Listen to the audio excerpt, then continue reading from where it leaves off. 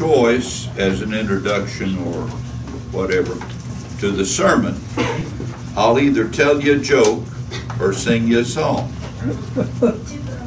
Which do you want? Do both. I like option 3. All right. Sing a song that's a joke. All right. Now, all of you that are like myself, what hair I've got is turning white. You can join in. Jesus loves me, this I know, though my hair is white as snow, and my eyes are growing dim, still he bids me trust in him. Yes, Jesus loves me. Yes, Jesus loves me. Yes, Jesus loves me. The Bible tells me so.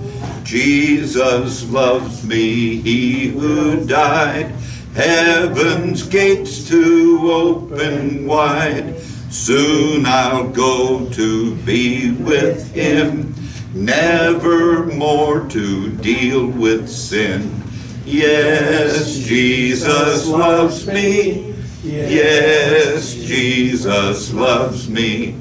Yes, Jesus loves me. The Bible tells me so. Now, do you still want to hear a joke? Yes. Got one vote. 2. All right. 3. All right. So, Jethro and Hazel were traveling up 69 over here, and he got pulled over. Policeman that came up beside the car, he said, I need to see your driver's license, registration, proof of insurance. Well, Hazel, she's getting a little older and she's kind of hard hearing. So she said, "Honey, what'd he say?" Jethro keeps a little Q in here. He said, he wants to see my driver's license, registration, proof of insurance. Policeman said, "Sir, the reason I pulled you over is because you were speeding." She said, "Hey, what'd he say?" "Oh, he says I was speeding, I was speeding." Policeman said, "Sir, I see here in your driver's license you're from Tennessee. You know, funny thing, the ugliest woman I ever saw in all my life was from Tennessee." She said, "Hey, what'd he say?" "Oh, he says he thinks he knows you."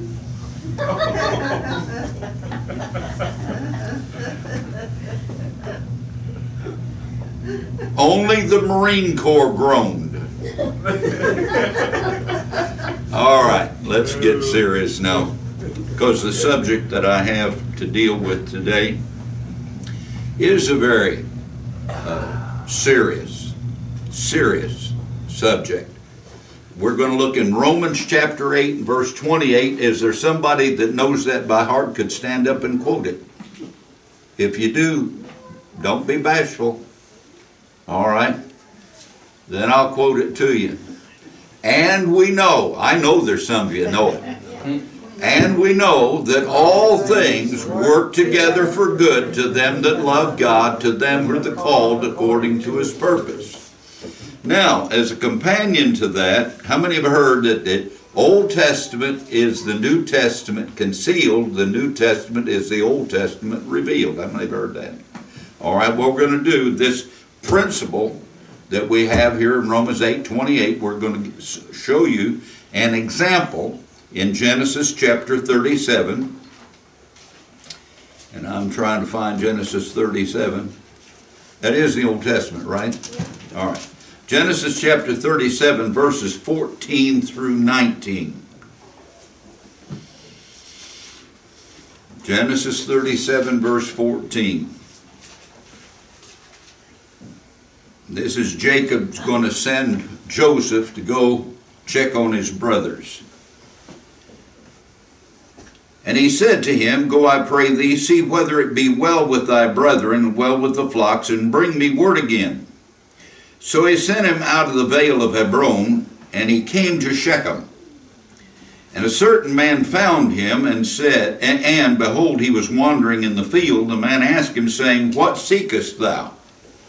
And he said, I seek my brethren. Tell me, I pray thee, where they feed their flocks. And the man said, They are departed hence, for I heard them say, Let us go to Dothan.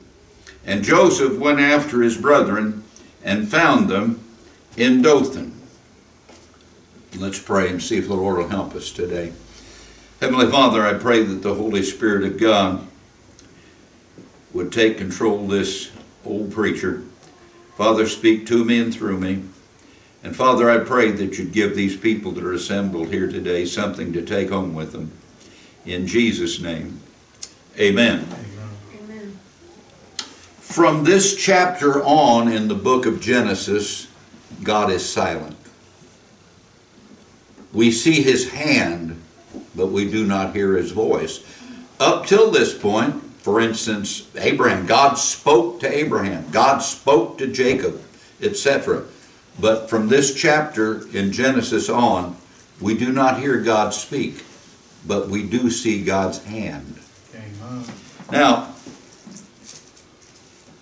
the history of the world hinged on what we've just read about. And what was the guy's name? Not given. An unnamed stranger and an overheard conversation changed the history of the world. Now, I want to pose some questions to you this morning.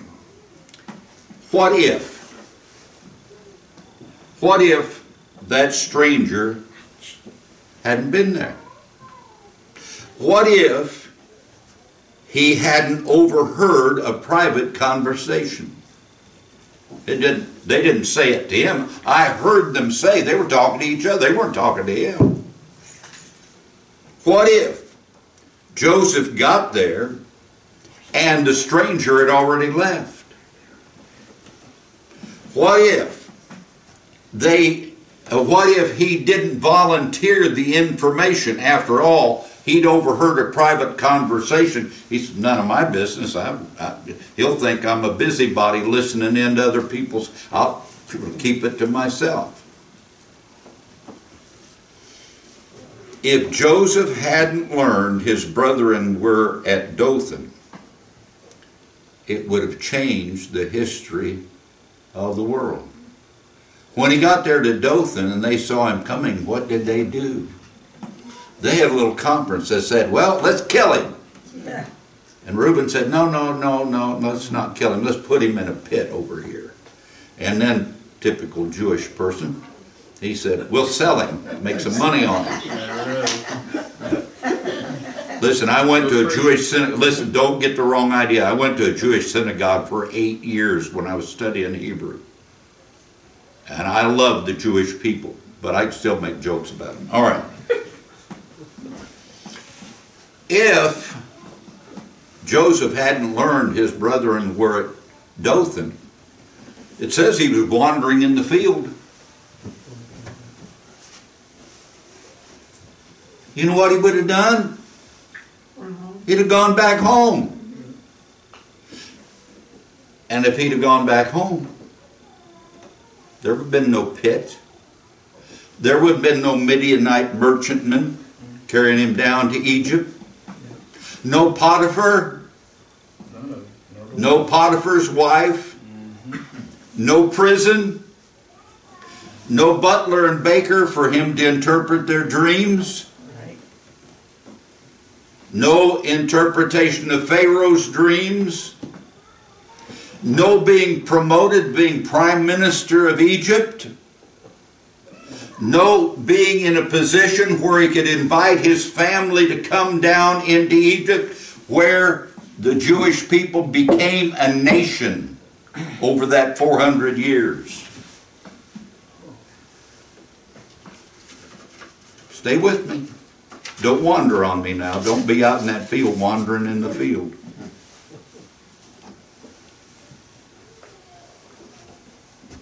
Then there would have been no Moses, raised as the son of Pharaoh's daughter, learned in all the wisdom of the Egyptians. No burning bush, no Passover lamb, no Exodus out of Egypt, no Sinai, no Ten Commandments. If no Moses, no Torah. He gave the first 5 books of the Bible. If Israel never became a nation, we would have no Jews, no Bible, no Jesus the Messiah. Would you say this morning, would you agree with me, if it hadn't been an overheard conversation and an unnamed stranger, it would have changed the history of the world?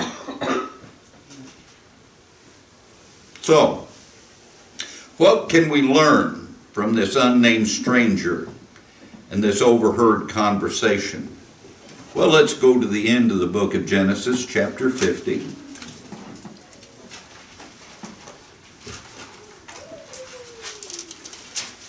Genesis chapter 50 and verse 20. Now I'm going to go back up and read from verse 15. And when Joseph's brethren saw that their father was dead, they said, Joseph will peradventure hate us, and will certainly requite us all the evil which we did unto him. And they sent a messenger unto Joseph, saying, Thy father did command before he died, saying, So shall you say unto Joseph, Forgive, I pray thee now, the trespass of thy brethren, and their sin, for they did unto thee evil. And now we pray thee, forgive the trespass of the servants of the God of thy father. And Joseph wept when they spake unto him, and his brethren also went and fell down before his face, and said, Behold, we be thy servants. And Joseph said unto them, Fear not, for am I in the place of God? But as for you, ye thought evil against me, but God meant it unto good, to bring to pass as it is this day, to save much people alive. God meant it for good. Well, wait a minute. That's the same thing that it says over in Romans chapter 8 and verse 28. That's right. All things work together for good to them that love God, to them that are called according to his purpose. Guess what? I just deliberately misquoted that verse. What did I leave out? And we know. You know the problem, folks, is that God works all things together for our good. We don't know it. Mm-hmm. You got to know it. Hey, was that pit good? No, it was bad. Was being sold into slavery good? No, it was bad. Was Pharaoh, Potiphar's wife, was that situation good? No, it was bad. Was being in prison good? No, it was bad. Was the butler and baker forgetting about him when he was down there in the prison good? No, it was bad. The Bible says it works together for good. God was molding him and making him the man that he needed to be able to handle that job of being Prime Minister of Egypt.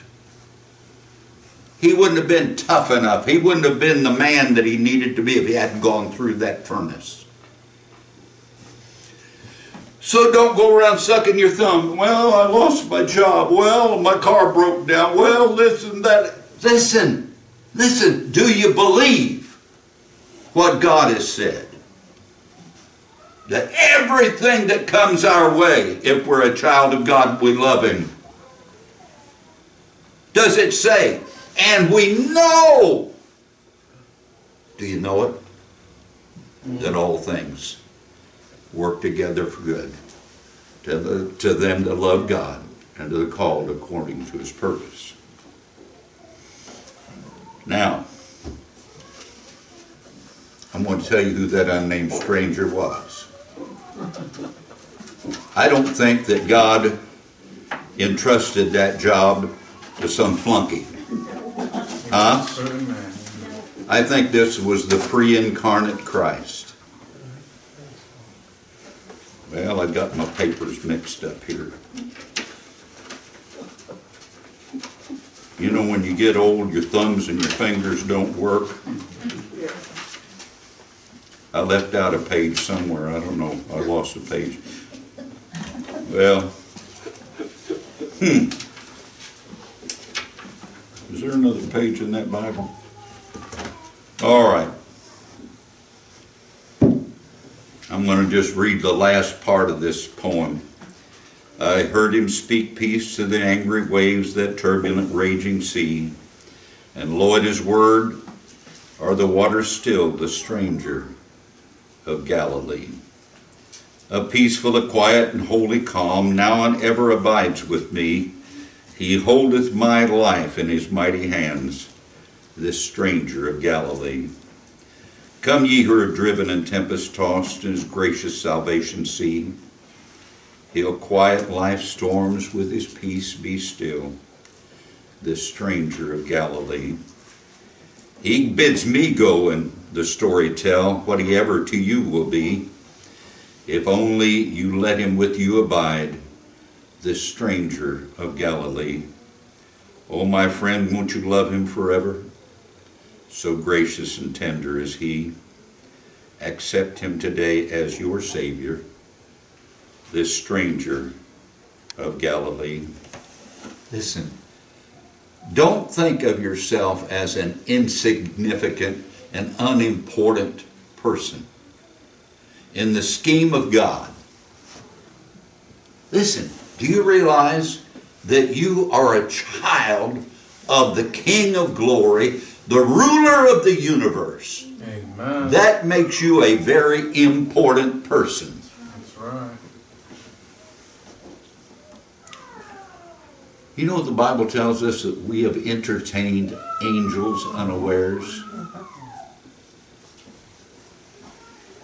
So even an unnamed stranger and an overheard conversation changed the history of the world. But you know what? God took an old sailor boy, 20 years old, over 60 years ago now, and he saved his soul. Amen. And over those 60 years, I've seen thousands of souls brought to Christ. Now, has that made a big impact on the world at large? I have no idea. Maybe somebody that on down the line will.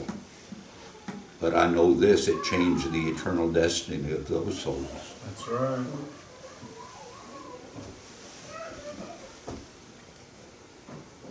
Don't think of yourself as unimportant, insignificant.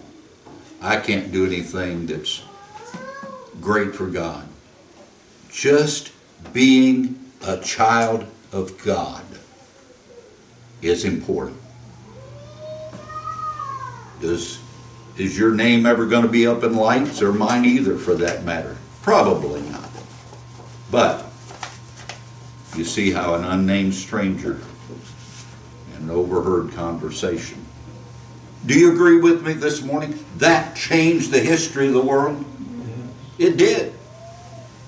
And I'm glad it did. But I can do my part.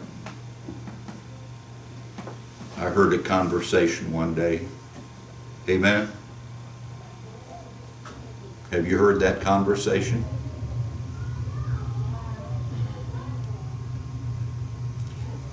Let's have every head bowed and every eye closed.